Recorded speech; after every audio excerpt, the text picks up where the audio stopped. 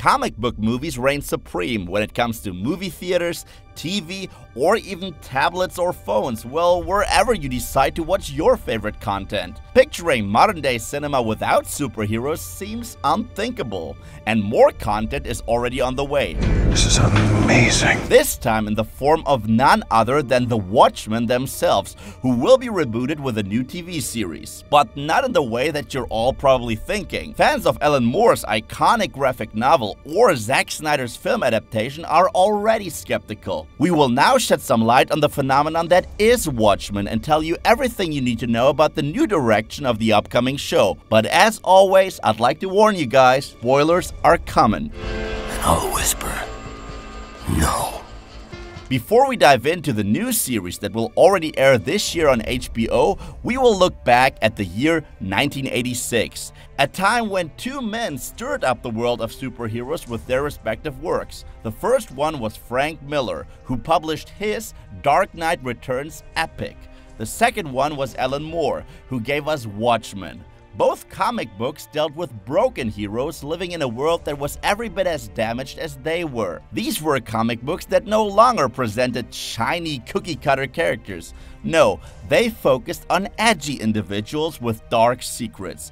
Alan Moore brought this to a whole new level when he wrote Watchmen. You're suggesting I was the cause.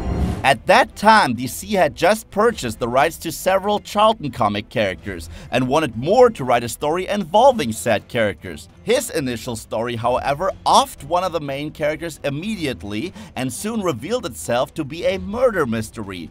DC was interested, yet unwilling to kill off characters that they had just bought the rights for. This is why Alan Moore and illustrator David Gibbons developed their very own characters. They were, however, heavily inspired by already existing superheroes. Rorschach, for example, is a mix between Batman and The Question, a Charlton comic book character. Dr. Manhattan was based on Captain Atom. Night Owl was based on the Blue Beetle comics. But the character cannot deny similarities with Batman either.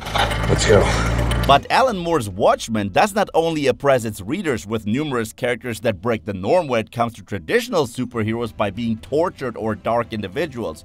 No, Moore's Watchmen takes place in an alternate universe that does not seem too different from our very own. The graphic novel also refuses to tell the typical good versus evil story. Every single point of view is explored, time jumps occur, and there is even a comic book story within this comic book. And every chapter of this 12-issue series has additional bonus material, which adds more to the characters and the world they live in. It should also be noted that it was not only Alan Moore who turned Watchmen into a phenomenon. The illustrations by David Gibbons are every bit as important. Out of my way. People have to be told.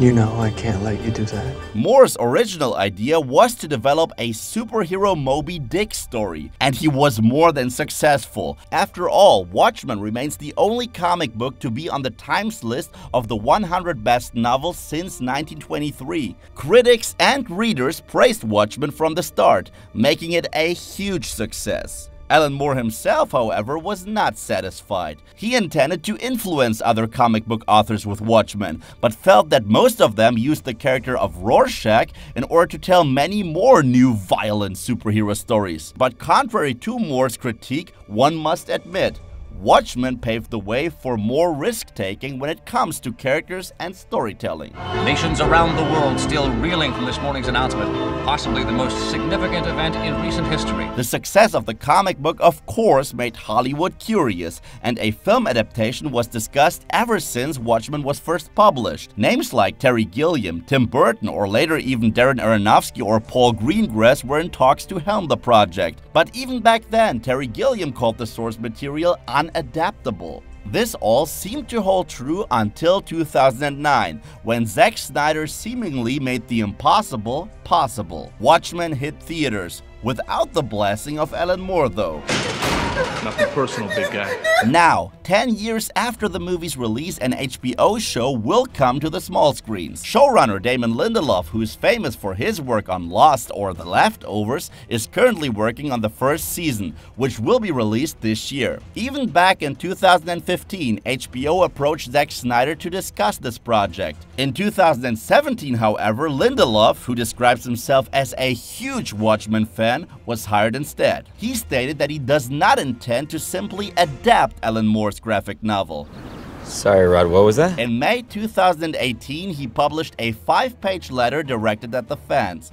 In it, he confirmed that the comic books are holy to him.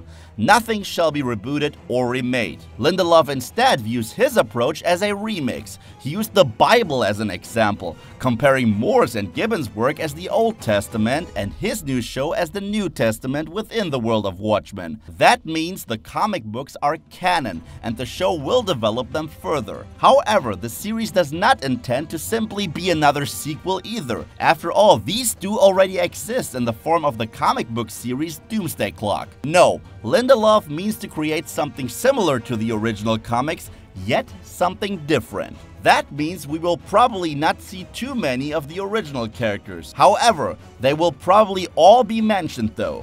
My face!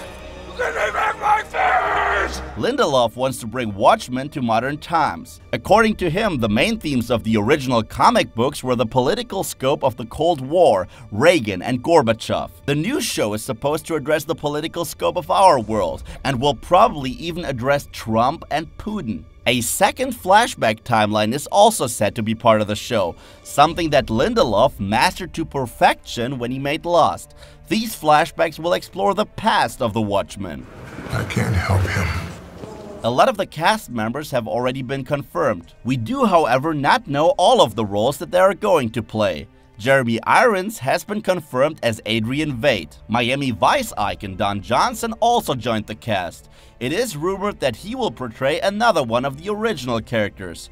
Also joining the cast are The Leftovers' Regina King, Louis Gossett Jr., Adelaide Clemens, and Tim Blake Nelson.